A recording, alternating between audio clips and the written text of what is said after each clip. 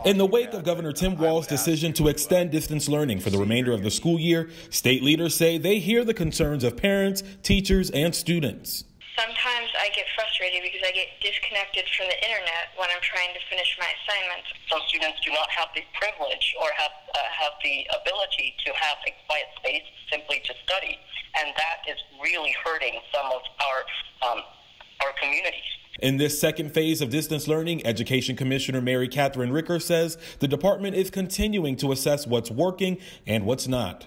We know that school closures put burdens on students and families and disproportionately are impacting communities of color as well as Indigenous, immigrant and refugee, low-income families and communities and students with disabilities and their families.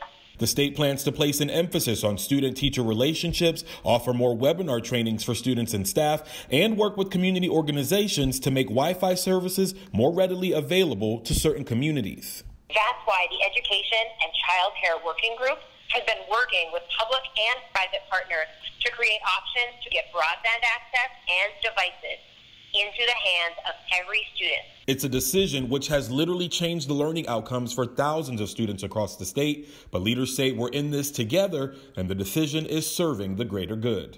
We know that it's the right one for the health and safety of our students and educators.